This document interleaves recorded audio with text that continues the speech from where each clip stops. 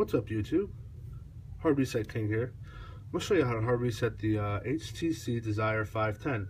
Now, this model is made for Boost Mobile, but this procedure will work on most HTC Desire 510. So the first thing you're going to do is find your volume up and down key on the right hand side, and then your power button at the top. Press and hold volume down and power for about 10 seconds.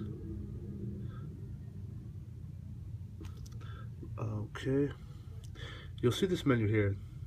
It's similar to like an Android recovery menu, but it's very simplistic. You're going to use your volume up and down key to navigate.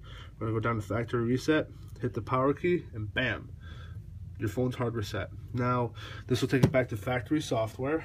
It'll wipe anything off your phone, data, apps, contacts, pictures, so make sure your stuff is backed up before you actually go through with this process. Thanks for watching. Give this video a thumbs up if you liked it. Don't forget to subscribe to my channel for more hard reset videos. Thanks for watching.